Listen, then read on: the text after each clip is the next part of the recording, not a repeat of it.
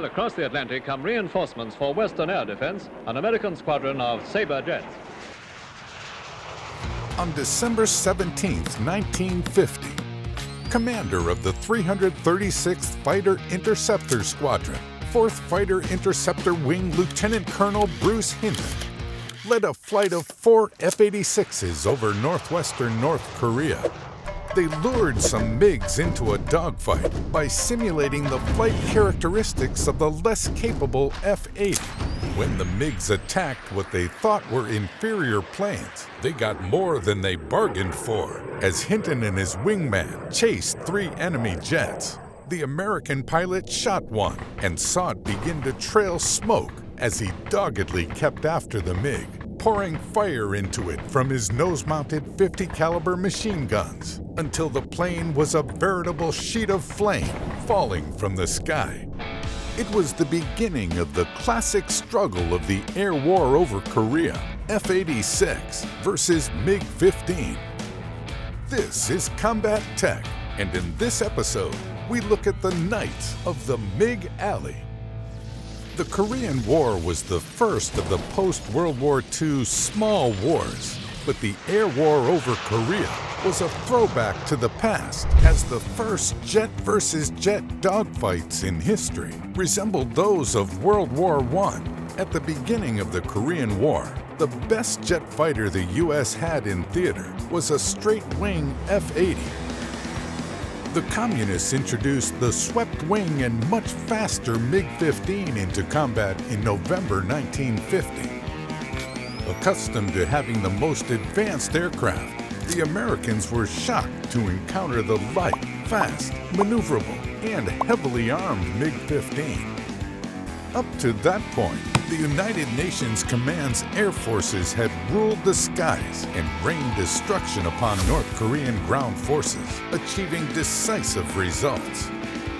The MiG-15 changed that, downing fighters and bombers in large numbers. But MiG-15 found more than its match when F-86 Sabre climbed into the ring. Russian, Chinese, and North Korean MiG pilots discovered the Sabre was razor sharp. It couldn't fly as high, climb as fast, or maneuver as agilely as its Soviet-made opponent, but it could dive faster and was more aerodynamically stable and had a radar gun sight that came in handy during high-speed jet dogfights.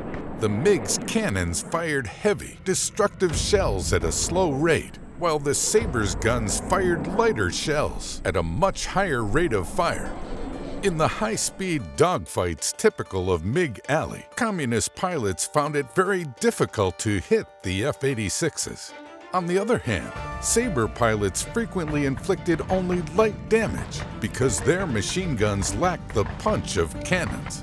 MiGs flown from bases in Manchuria by Red Chinese, North Korean, and Soviet pilots were pitted against 2 squadrons of the 4th Fighter Interceptor Wing, forward-based at K-14, Kimpo, Korea.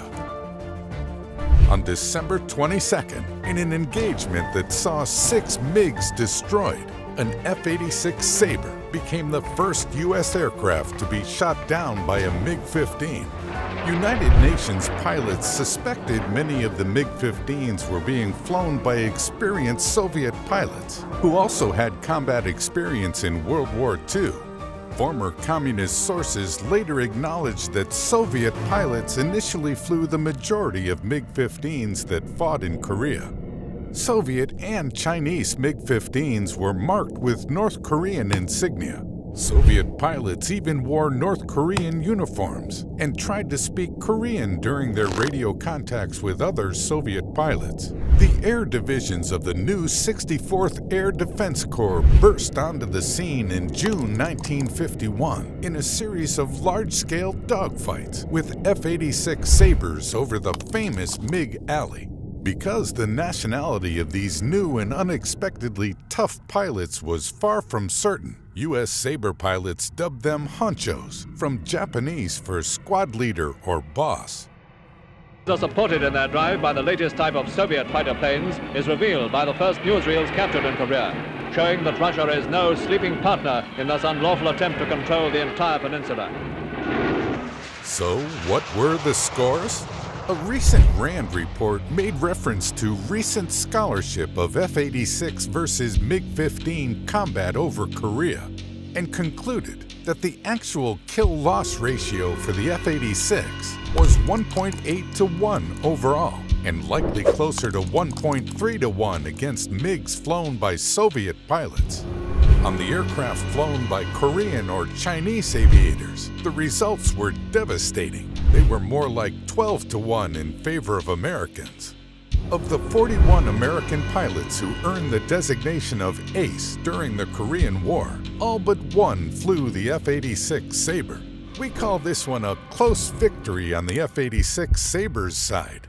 Let us know what you think in the comments.